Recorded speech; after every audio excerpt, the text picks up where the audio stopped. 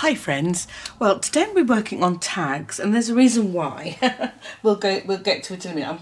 I've been working on many projects, a lot of projects all at once. So I'm making some winter journals. I'm also trying to finish my Little Women journal, but I've also made myself a goal to do a winter journal, one a month until November. So I've got these, they're mostly finished. I'm working currently on a band for this one as a wrap, and I've also got to finish off some bits and pieces inside, and then those two are completed. That's January and February, and I've got some covers ready for those. So I need tags and things to fill them. So that's why I'm thinking about tabs a lot at the moment. Plus, I'm taking part in the 100-day project for 2023, which started on Wednesday. So I've made these two tags. So that was Wednesday's and that was yesterday's, Thursday. Today is Friday as I'm recording this. And so I'm going to make some more tags today. But what I'm going to do today is the same way I did 3 of these. I think I've used one of them already. Oh no, here's the third one. I made these 3 in one go, and I'm going to show you how I did that to speed up the process. If you want to take part, join in and catch up, then this is a quick way to make 3 tags all in one go. So basically what I do is I get a piece of cardboard. This is a lovely pizza. Oh, it's such a nice pizza. I haven't had that for absolutely ages. I must get one. It's so nice. Let's put my tags out of the way. Basically, it's got a nice cardboard back, so if I want to pop it in a plain back, if I want to pop it inside a journal, then someone could use it as a writing spot. That's what I was thinking, or I can write on it. So what I do is, because this is kind of shiny, I'll get some sandpaper and I'll just rough it up just a little bit, because I'm going to be gluing things down on it, and you want the glue to tape. It needs something to bite onto. Oh, I do fancy a pizza now.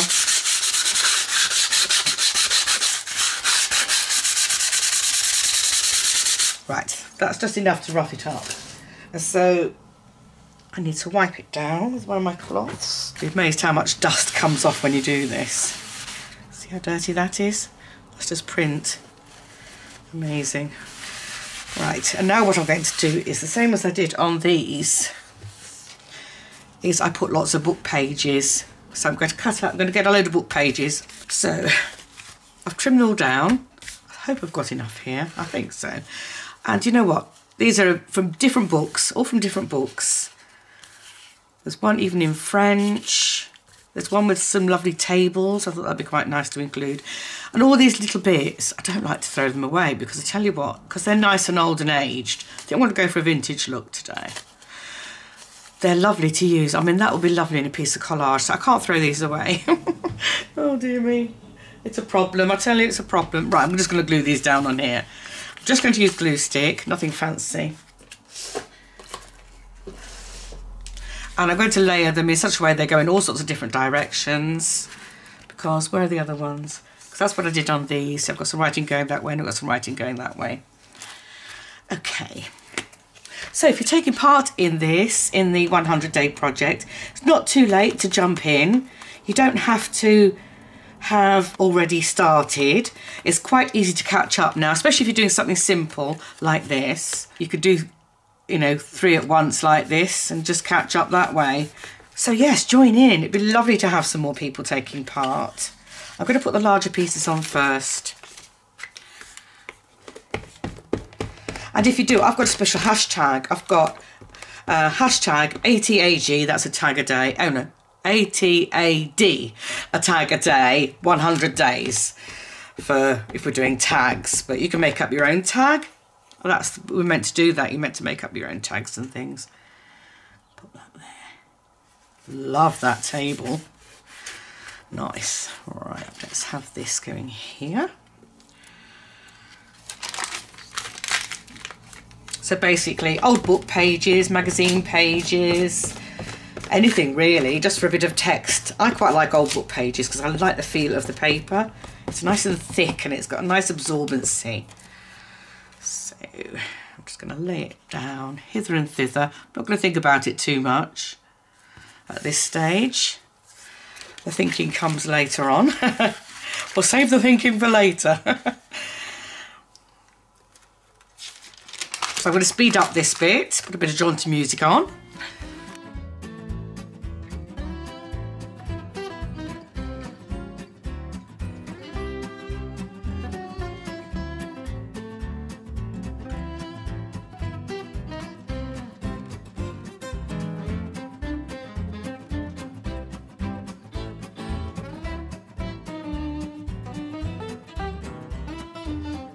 Right, there we go, it's entirely covered, love it.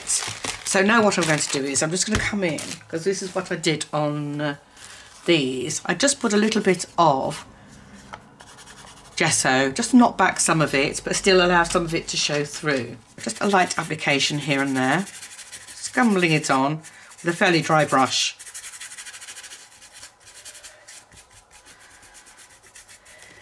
Just adds a little bit more interest.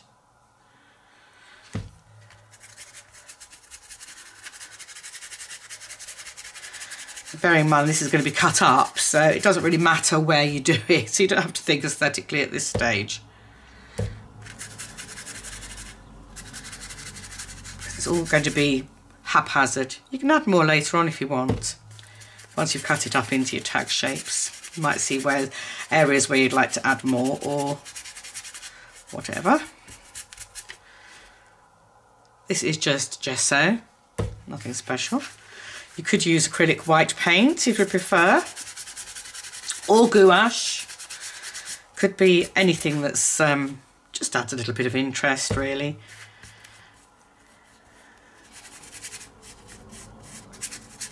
There. Let's add a little bit more at the top here, and then that will do, I think. So that's some gesso applied. I'm just going to quickly dry that, and then we'll chop it up. So here we are, from one pizza box lid, one side, I've got 4 uniform sizes, and I've got this odd bit that I could use for a postcard or something. I can decorate that later. But we're going to work on these, so I'm going to select one to work on. I think I'm going to work on this one. The rest I'm going to put aside for the next few days, because now I've got the base for 3 more days of my 100-day tags, and I can work on those over the next 3 days. Now if you want to catch up, you can work on these catch up, and it won't take long at all. So what I'm going to do with this one is, now let me show you what I've done with these. I'll give you some ideas. This one I just put a jelly print on, and then I added some of my Tim Holtz, my faux Tim Holtz paper, which is lovely on these. I was so pleased with that. There's a little bit of the deer head hanging out through there. And then I just added on a little bit of muslin with some cotton thread and a sentiment, which I cut out from some muslin. In fact, where's the bigger piece? Oh, here it is. I stamped, this one I stamped onto muslin. I cut out sentiment from that, so I'm going to probably do that on the next one as well, because I love it. And then I added a bit of lace to the bottom just for a bit of prettiness, really. And I loved, and of course then I did an eyelet, of course, and then some ribbon. Now you don't have to do the eyelet and ribbon, but I like that stage. This one, I lightly gessoed the cardboard. Then I added some tissue paper with a bit of creasing on it, and then I used some spackle through a stencil. And then I added some watercolours. This was raw sienna, a bit of burnt sienna, and a bit of some crimson. And I just let it do its own thing. I inked the edges. I added this butterfly that's been stamped on book paper. I think someone's done it for me. I love it. I can't remember who gave it to me. A bit of scrim. I love that. I always love that. And the word playful, because I found that's my word for this year, for 2023, is the word playful. So I'm trying to be more playful with my art. I don't know if you can tell. And again, an eyelet and a bit of lace for the decoration. So those are the first 2. This one, I'm going to try a bit of napkin. We've got this pretty napkin. So I'm going to get it down to 1 layer. I don't know if this is a 2-layer or a 3-layer one. We shall find out, shan't we? And I always save this paper for various things, clean up or to stamp onto. Turn it into another one of these. So I'm going to glue down. I'm going to find an area I like. So of course I love the bird. We'll have the bird going like that, shall we? Very pretty in the spring, like it's begun to warm up over here. I don't know if it's going to last, but it does feel like spring. Right, I'm going to glue that down. I'm going to use PVA glue, because PVA glue is quite nice and I can seal it, so that if I want to do anything on top I can. So I'm just going to apply some PVA glue. So let me know if you're taking part in the 100-day challenge, whether you're going to do tags or whether you're going to do some other project. I've been following a few people, I started following a few people on Instagram who are taking part in the challenge. So if you are, and I'm not already following you, I probably am, but if you'd like me to follow you, let me know. Follow me on Instagram and nudge me to follow you, because sometimes I miss it. If I'm not on Instagram for a few days, I tend to miss what's going on. And then I get behind and then I can't keep up. When I say PVA, it could be Mod Podge. Mod Podge, you can never say that word. I don't think I'm the only one. So yes, you could use Mod Podge or any other glue you've got. White school glue will do. I don't mind getting creases in my napkins. I quite like it. So don't worry about creases. There we go. That's on. Now I'm going to let that dry and then I'm going to show you how I do the edges. Now you can tear around the edges or cut around the edges. But I'm just going to use sandpaper and I'm going to do this. It's a very nice simple way to get it off. Look, perfect, eh? Right. Now you could, if you wanted, to do all three with different napkins. If you're like me and you collect napkins, I can't resist it when I say a pretty napkin. There, look, perfect. So, oh, love that already.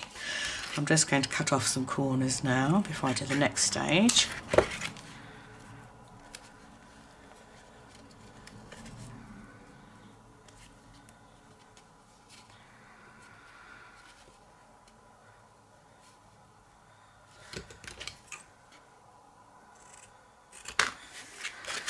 Okay, so I'm going to ink around the edges now. I think I'll go for a vintage sort of look.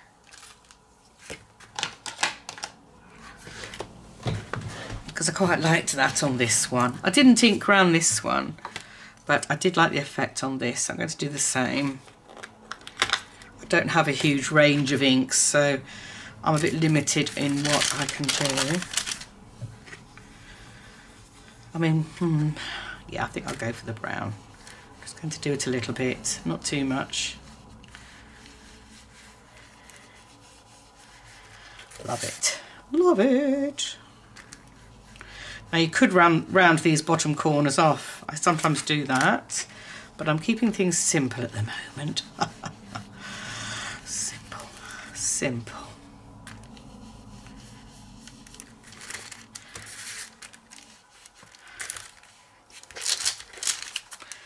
That looks lovely, doesn't it? Right, let's, next stage.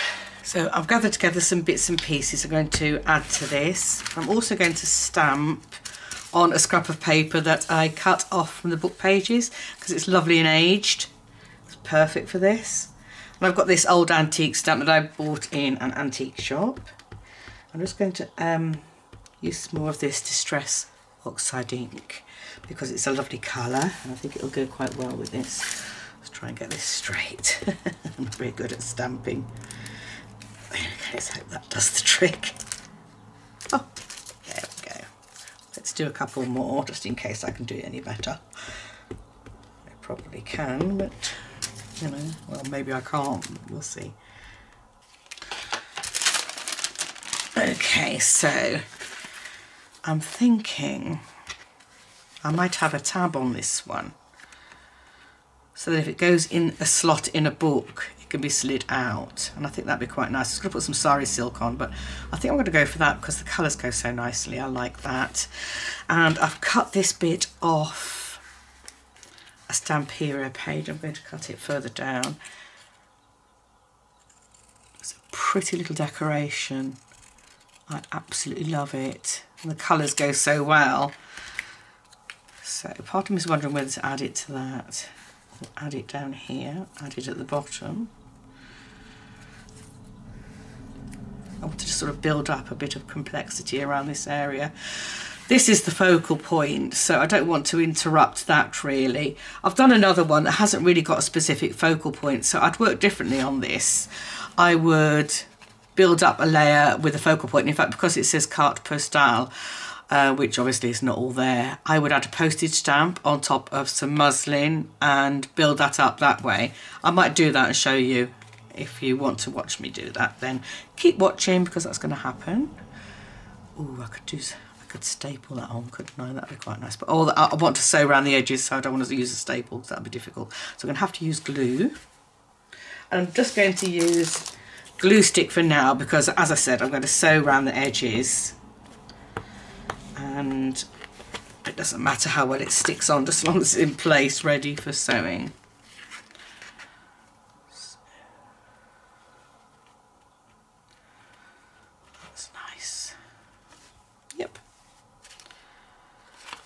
Go there, and now I've got this lovely per quarter, which I'm thinking of layering up.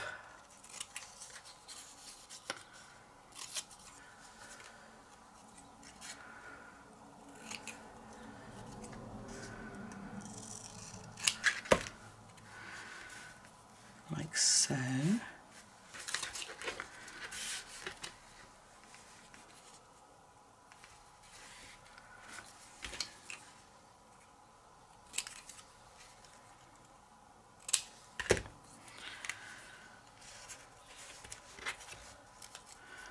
I just want to build up a bit of interest there, like that.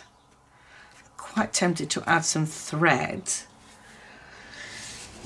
And what colour should I pick out? I'm thinking of picking out some of that dusky green, but I don't know if I've got quite the right green. I've got a bright green, that might be quite nice. And I can have some muslin as well, because I do like the muslin.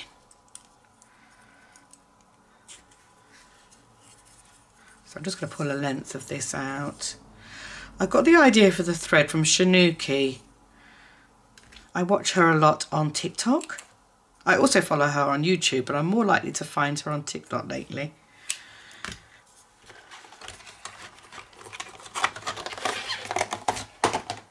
See, that's pretty, so that could go underneath. That's nice. Now we're talking. Yes, I like that. So I'm going to build those up. I'm going to use the stronger glue for this. Oh, before I do that, I'm going to ink this up. You've never seen me do so much inking. Oh, I'm really into this inking business. I'm just going to do it lightly. Still a little bit on the brush. Just to knock back the brightness of it. There we go, that's lovely. Right, now I'm going to build these up. I've forgotten how I was going to do it now. Like that, I think we're going to go for. That's the way I'm going to do it. Okay, so we'll start with this. I'm using just 3-in-1 glue, which is very much the same as Fabri-Tac. I don't think there's much difference between them, to be honest. Pop that down there like that. And then we'll pop this over the top. Oh, it's just started to rain outside. I hear the traffic noises a bit more now.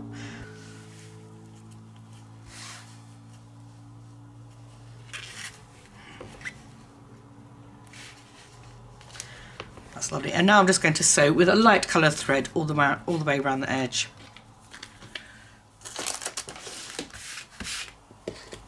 I was thinking of using that, but I'm not going to after all. I'll be back once the sewing's done. Oh, I love it. And now I'm going to cut a word out of my typed. I use a typewriter for this, muslin.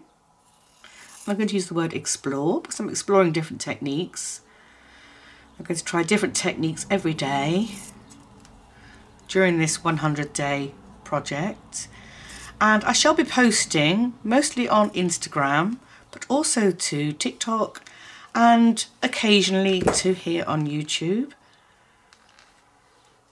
If I do post here on YouTube, it'll be in the form of shorts, because obviously it won't take that long to do these. I mean, I'm taking a bit more time today because I'm showing you how to do some quickly. I'm going to put that word down here. I've got quite a fancy it going up that way. Do I? I'm not sure. It looks too similar to that way, you see, so I'm going to go there. I'm going to go down there. So I'm just going to lightly glue it on, and then I'm going to sew around the edges of it, and I'm going to sew roughly.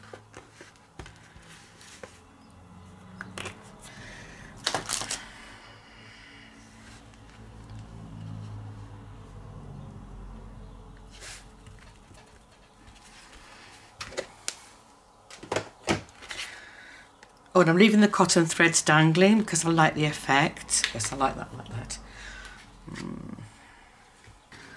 Thinking of drawing around the edge roughly in a blue pencil instead of sewing. Otherwise it's lost, you see. I may sew as well. Oh, and I was going to say about sewing, you don't have to sew. I just like doing it. If you want the same effect, just draw around. That looks quite effective as well.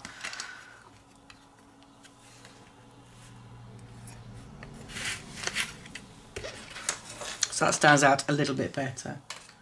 Right, I'm still going to sew this. I'll be back once that's sewn. And for this one, instead of doing an eyelet and ribbon, I'm just going to do one of these.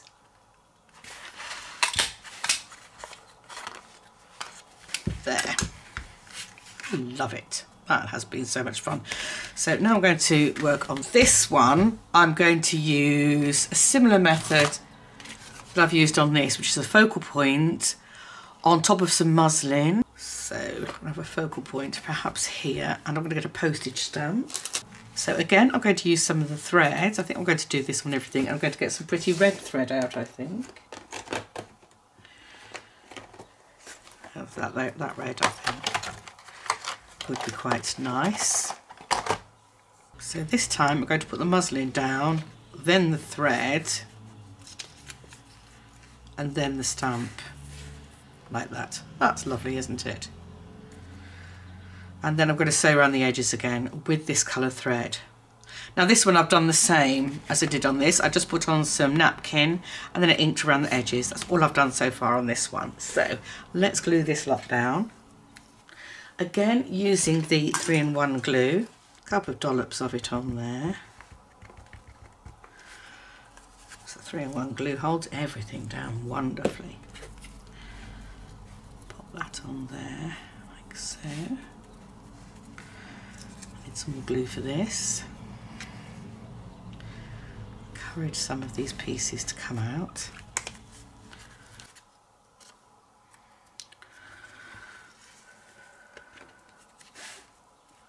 So there's this one. I love it. And I was going to put an eyelet in the top there. So basically I've sewn around the edges and I've included some loose threads just to give a nice messy appearance, to balance out that area, to be honest. I've sewn all the way round with that lovely red thread, but I kept the white thread in the back so it blends in a bit better with that. Love that. So I'm now just going to pop an eyelet in. I do like these gold larger ones for tags. I'm wondering whether to add a word to this one as well. Right. Can you see that? Yeah. Pop that there. And I'm going to sew around with the red again as well. So I've sewed that on very roughly because I like that look. I'm letting go of the perfect look when it comes to this sort of thing. And now I'm going to add some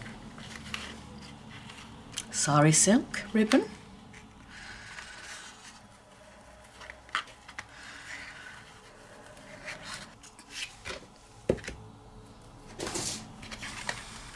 So here we are, 2 tags made in a very little time actually, and I've also got these 2 ready made for the next 2 days. So let me know which one you like best. I love them both for different reasons. Oh, I just love them. They were great fun to do. I think I love the red on this. Let me know if you're taking part in the 100-day project. Let me know if you're taking part in the tag a day with me. That'd be great fun if you can join in. Thank you very much. Please press the like button so the algorithm knows this is a good video and it shows it to other people who might also like to join in. You never know. And if you're new here, please subscribe. I do all sorts of videos on journaling, art journaling, junk journaling, embellishments and things like that. Sometimes there's interesting things thrown in that are slightly different. Next week I've got something very interesting I want to show you. I wanted to show you this week, but it's going to take a little bit of time to do, and I've been lacking on time this week. lacking on energy as well, which is half the battle, isn't it? So anyway, drop a comment down below. I'd love to hear from you. That's why I do this. And yes, come back next week. Thanks for watching. Bye.